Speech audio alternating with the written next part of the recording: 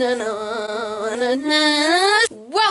to the real news. Recently, a huge turn of events has happened in this town. The deputy and the sheriff of the police department have decided that they are going to retire and go and be farmers in Kansas. We'll take you over to Levi to find out more about that. I'm here with the sheriff and his deputy asking them why they decided to retire to the farms in Kansas.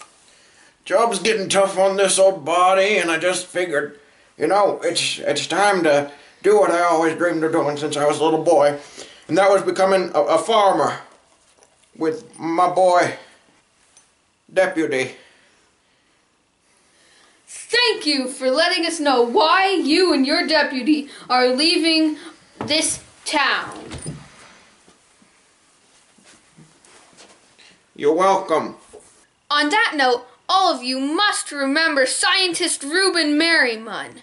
We'll bring you over to Levi to find out how he became a scientist. I'm here with scientist Reuben Merriman, asking him how he became the great scientist that he is today.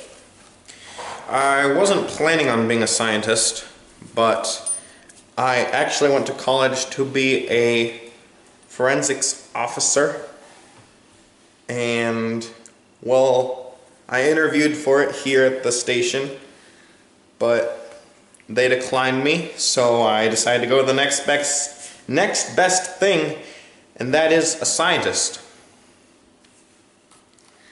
Thank you, Reuben, for sharing that interesting bit on becoming a scientist. Now, back to you, Levi. I'd still like to become a forensics officer if you're watching at the police station. Yeah, hire him. He's pretty cool. Now, I don't know why they didn't hire him. He seems like a pretty nice guy. Police station, you have him as my recommendation. Now, this week, 3 days, as the weather is today, it is going to be pouring. I mean, like, showers every day.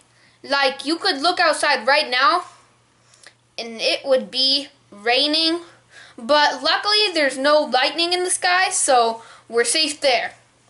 And then the next day, it's just going to be very cloudy. I mean, you probably won't even be able to see the sun. S-U-N. Now, in the very next day, it's going to be sunny. Thank you for watching the news. Signing off, Levi.